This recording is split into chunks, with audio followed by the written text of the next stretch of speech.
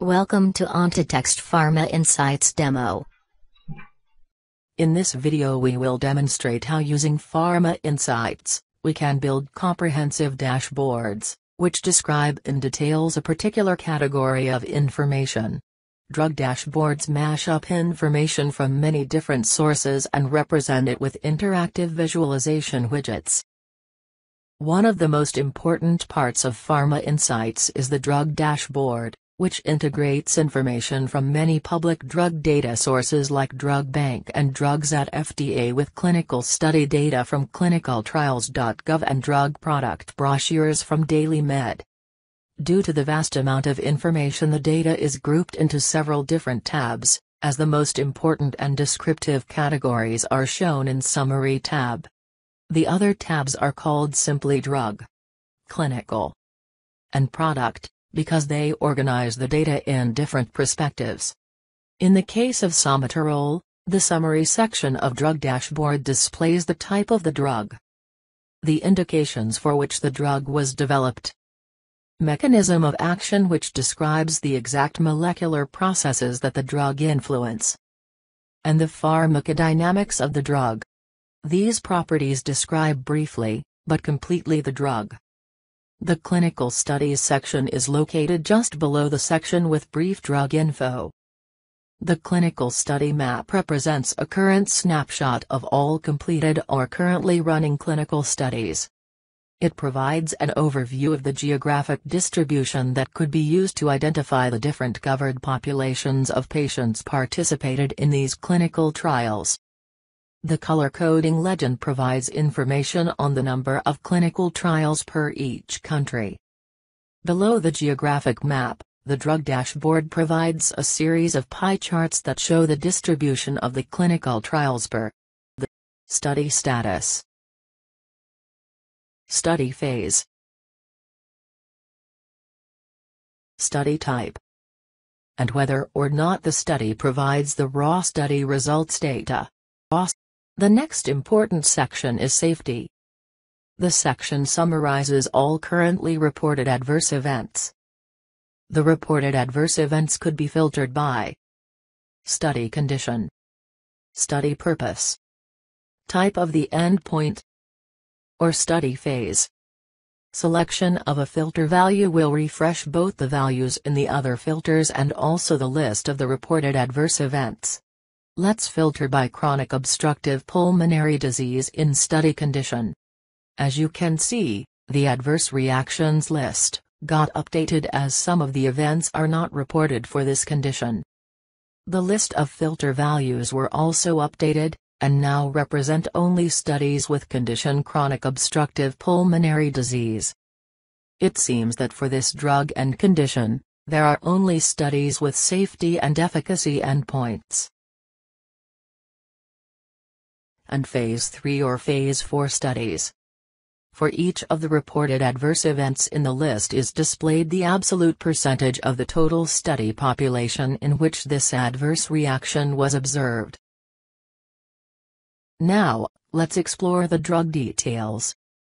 Drug tab loads all the information available for somaterol as the top-placed categories describe the drug in general, like official name, type of the molecule, short description, structural formula, and multiple identifiers to external databases and nomenclatures. An important category is the related targets, which links to the corresponding molecular targets affected by the drug. For somaterol this is beta-2 adrenergic receptor. All drug knowledge categories are grouped into sections of more closely related properties, like drug identification, pharmacology,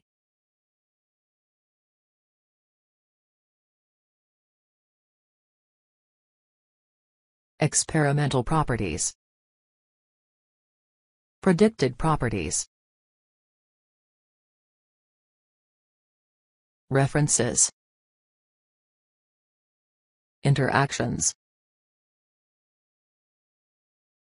Interaction section lists potential drug-drug interactions that should be avoided in prescription drugs. The section also lists potential drug-to-food interactions if such are already identified.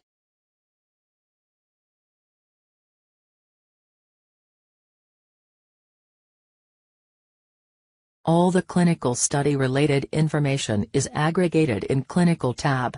Some of the widgets displayed in the Clinical tab, like geographic distribution, the pie chart widgets, and the graphical representation of the adverse events, were already displayed in the Summary tab. Now let's explore the timeline of the reported adverse events.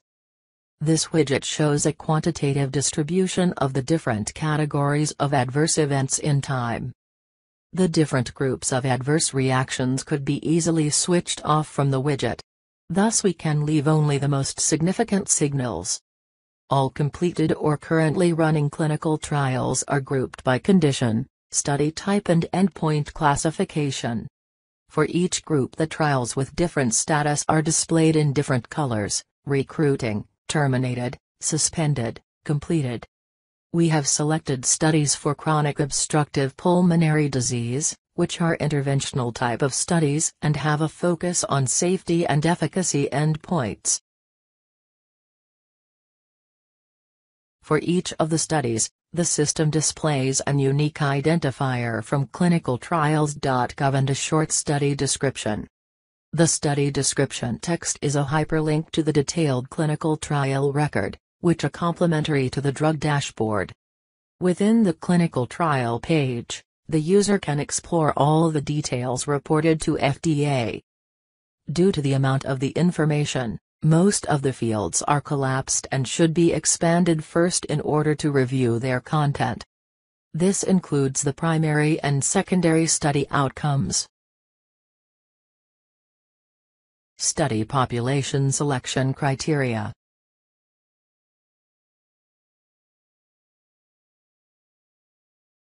And reported serious adverse events. Thus, the user is able to obtain a general picture of the clinical data reported and aggregated in the drug dashboard, but if required he can dive into the details of the particular clinical trials from which the data originates.